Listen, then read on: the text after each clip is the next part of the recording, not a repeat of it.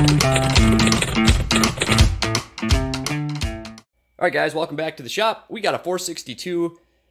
This is a good example to talk about some of the things that you guys might not think about when you start adding a lot of power to these saws. Through port work, machining, mods, you know. I'm pretty sure if you're talking just muffler and intake mods, filter, bolt-on, we'll call it, you wouldn't run into this per se, but this is something that you will run into when you get into the real, you know, the real down and dirty builds where you're putting a lot more torque to the parts that they were designed for.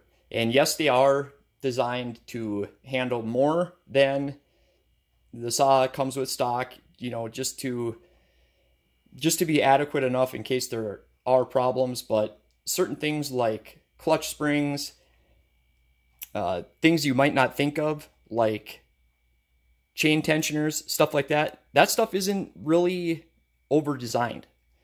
Recoils is another one. So I like to plug the decomps in saws. One thing you'll see though is you'll wear out the plastic starter pawls. Those are the two plastic pawls in the starter system. Maybe I'll pop this off and show you what I'm talking about. But that's, you know, there's give and take to everything. But this saw came back, he was having problems with the chain stalling out. I shouldn't say the chain stalling out, but he was making a cut and the saw would stall out. And it was one of two saws that came back all of last year, so that's pretty good. Only had two saws come back. You know, I do quite a few saws. And the other one was a 500i. That one actually was a nightmare, but got them both sorted out. This was basically either, you know, and this is no offense, my man, if you're watching this, and we talked about this, you know, I gotta shoot straight, and I'm not saying it was necessarily him that did it, but we'll talk about it when we get the clutch off. But it was either the clutch got glazed over from operator error, or it was a defective part. You know, and when I say operator error, you got to be real careful saying that, because, you know, some people take offense to that, but I never mean to offend anybody. As a mechanic, you have to be honest. You have to tell people what you think. You can't be worried about hurting feelings. Otherwise, you're not solving the problem. When I was at the dealership doing service and repairs, people had a huge problem with this. But I cannot tell you how many times that I won people over by just telling the truth, by just flat out telling the truth. Even if we screwed something up, trust me, I had my fair share of dipshit mechanics. And, you know, they didn't pay very well. I was the only one that was certified. And, you know, I pretty much ran the shop, and I got help that was getting paid $10 an hour. I mean, you're not going to get the best help. So, yeah, there was problems. When we screwed something up, I was honest about it. When they screwed something up, as in the customer, I was honest about it. That's the only way to do it. You got to take the whole feelings out of it. With that said, if I was to have a gun pointed to my head and said, you know, what's your theory? I would say that it was defective, because the clutch was completely glazed over, and then they get really hot, they get purple, and I'll show you. So this has about 2 tanks ran through it after putting a different clutch in it. And you can still see that it got a little bit hot, but the problem has gone away. So this is a new clutch drum. Obviously, when I say clutch, it's the whole clutch assembly. God, what the hell do they call that? That washer back there. I think they call it a spacer, clutch spacer. But everything on the clutch side of it, even the worm gear, is new. I don't mess around.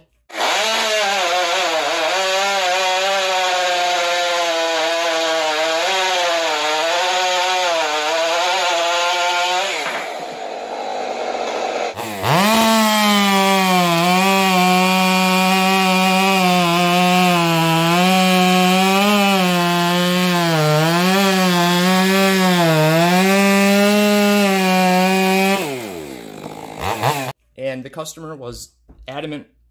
You know, we were on the same page with this. If I was at the dealership doing a warranty claim, it would all be replaced. This is not going to be under warranty. This is the customer just wants to pay for it. And technically steel wouldn't cover this, and I wouldn't blame them under warranty because this is a ported saw. This saw is pretty rowdy. This is the one I had the 32-inch bar on, and it was in a couple videos I did.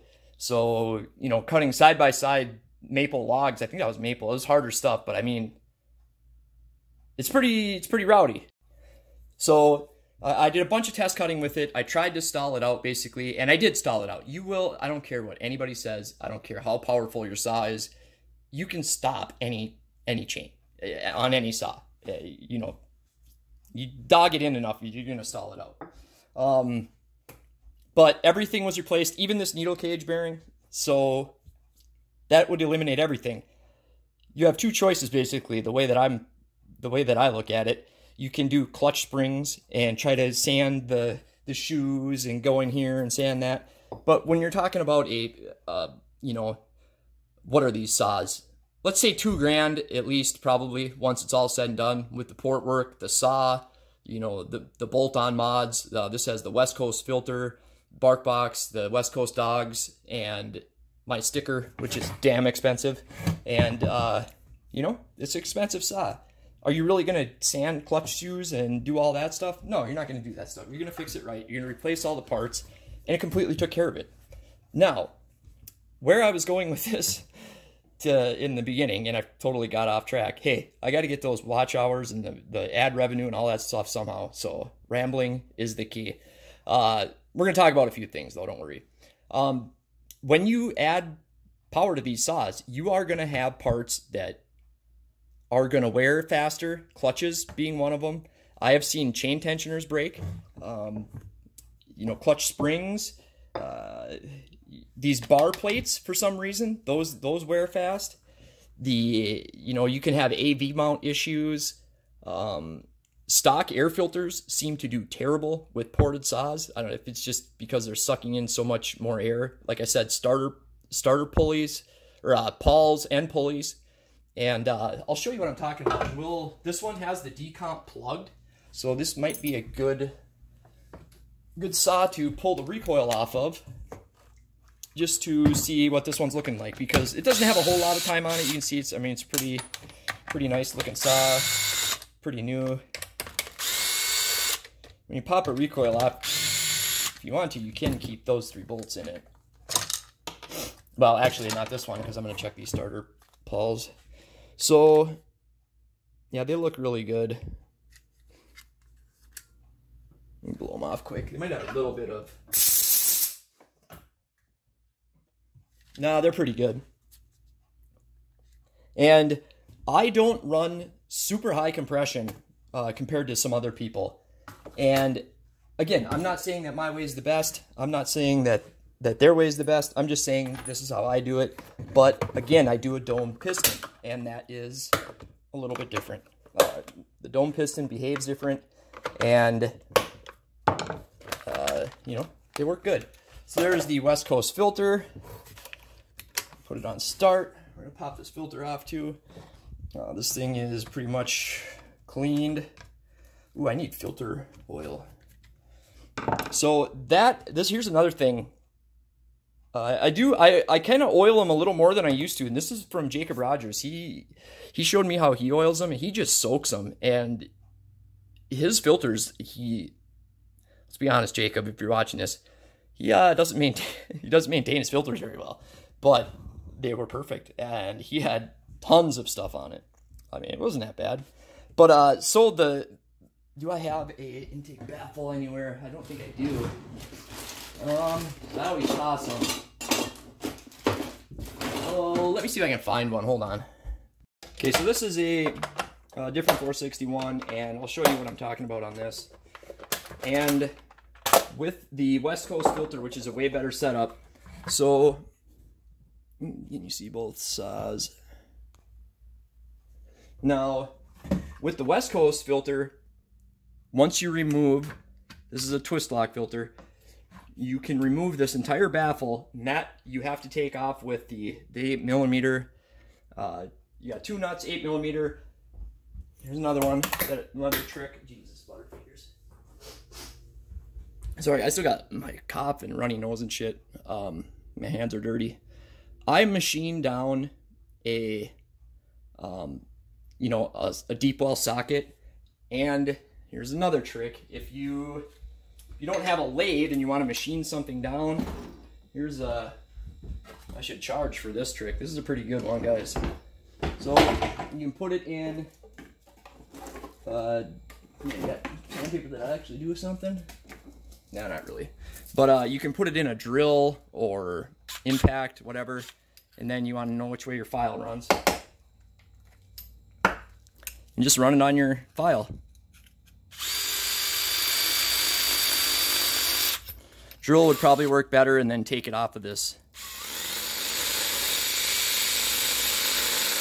So I'm just saying, if you really need to do something like that. Oh. I mean, how bad you want it? That's basically it. You know, it's gonna take some time, it takes some work. But if you don't got a lathe and you want to machine one down, but that's what it's gonna take to fit down in here. I always put these on start before you let anything fall in there. These ones, I think they do stay in here, yeah. So then you would just put these back on. And then you can run the West Coast filter because you don't need this twist lock. It just goes on with a hose clamp like that. So I'm going to clean that off. But I just might as well put this back on here. But just know that if you... I think it's better anyway without the baffle. But if you're going to run the West Coast filter, it allows you to take that off. I would say it allows you to because it definitely is an advantage. And you have like an intake stack. And it's way better than this filter. And as far as I know, I don't think they make like a max flow or anything. But it's a uni filter. It's, you know, the oil style filter. They work amazingly well. So kind of a pretty rad bolt-on part. It's gonna give, if you're after, I was just talking with Joe Scissorhands, I think is his name, YouTube name, and he and I were kind of going back and forth in the comments. He's a member actually, so we were talking about max flows, and I get some people don't like max flows, some people love them, and some people like me are not after performance. I'm really not for the max flows. I'm after a filter that is going to eliminate debris ingestion. It's going to catch the fine particles from dull chains, from, you know, sometimes people cut this really hard wood. Like we have it out here, it's called locust. Black locust is really bad. This shit is so hard that I don't care what kind of chain. You can't even run square ground chain on it. I've tried. And I got guys that really know what they're doing sharpening my square ground chain.